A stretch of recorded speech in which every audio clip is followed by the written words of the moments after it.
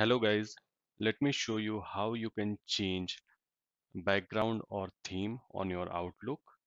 So first you need to select file. It should be located on top left hand side of your screen. Once you click on file, click on office account. Once you click on office account, you should see office background and office theme.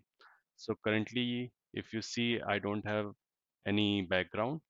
So let me select one of the background here. Let's say I wanna change to stars. So once I select stars, you should see stars coming as background on top right hand side of my screen.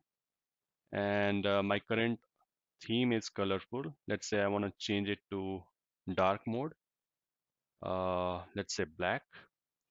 So as soon as I select the black option, the theme gets changed to dark mode.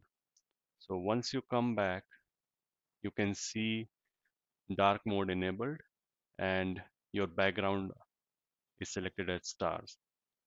So this is how you can change background and theme on your Outlook. Thank you for watching.